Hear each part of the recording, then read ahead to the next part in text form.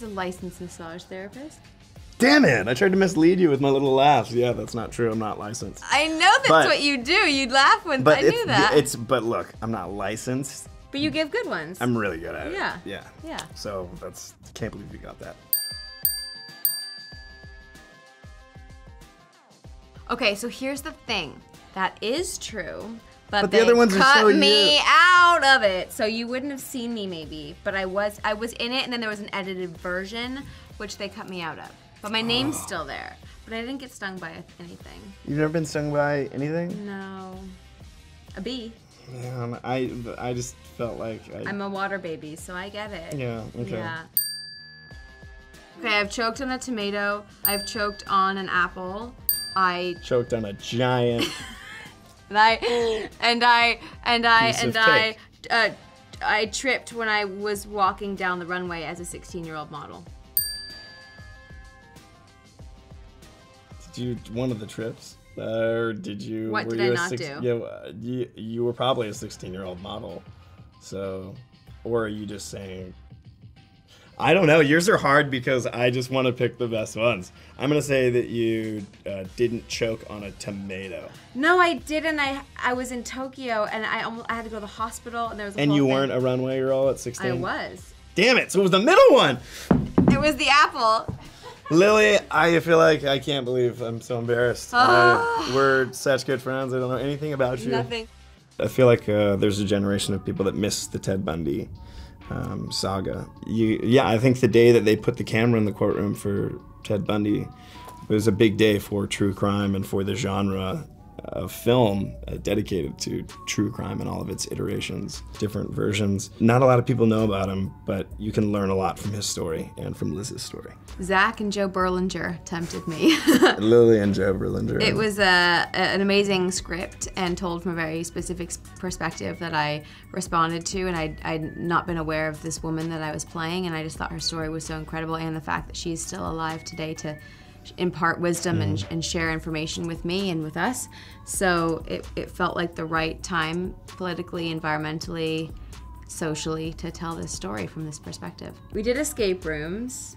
We do a ton of the same stuff. We've done bowling, traveling. Yeah, we've traveled everywhere. There's we've like a been lot. to some amazing restaurants. We've just kicked it. We're just for like regular friends. We've just done a lot of stuff, yeah. Gone to Target. Yep. Yeah.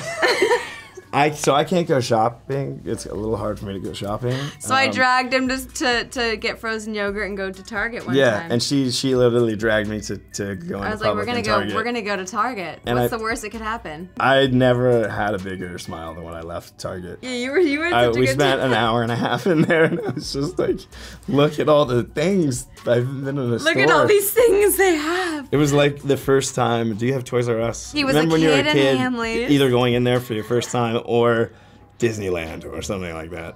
That's how long it had been since I've been in Target. I gotta think of the next store that I'm gonna drag him into. Well, I've gotten better now. I know. I'm joking. It's fun. The most important thing for me is that my partner in the scene is comfortable. So, like, we had a love scene in the movie, and I just, as long as there's a clear line and it's never crossed and talking, the more comfortable that everyone is, the better, more natural reactions come out. Is it awkward? Absolutely. A lot of people are in relationships that come into these things, and it's always weird. There's like 10 or 12 crew members just around. Yeah. Cock sock. That's never fun, right? Yeah, it's just like, it's always absurdly long. Like, they're like that long. You're like, why do I have all this extra material? And, like, seriously, that is excessive. Like, if it was there, like, that's cool. You know, like, I get that. I won't fill that up even still. But, you know, like, just make, like, regular guy-size ones. They're all this long. They're bigger than the professional ones that, like, the guys in Florida shake around, like the Magic Mikes, Channing Tatum. I would love to be in it. I hope Hugh is involved. I hope Michael Gracey's involved. Greatest Showman is a dream come true. That's the balance, I think, this is a study in acting for me, but then the love and the joy comes from those movies. So beautiful. Yeah. Of course, I'd love to. That would be awesome.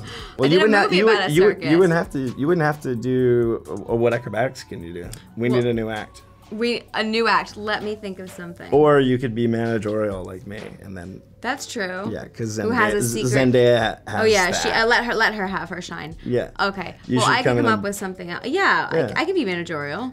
Yeah. Who has a secret skill? And you can sing too.